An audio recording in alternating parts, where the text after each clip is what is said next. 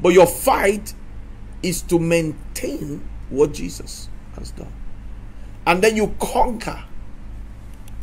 And then you dominate. Conquer means to subdue.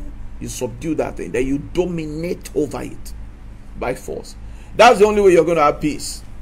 You have to learn to fight, to conquer, and to dominate.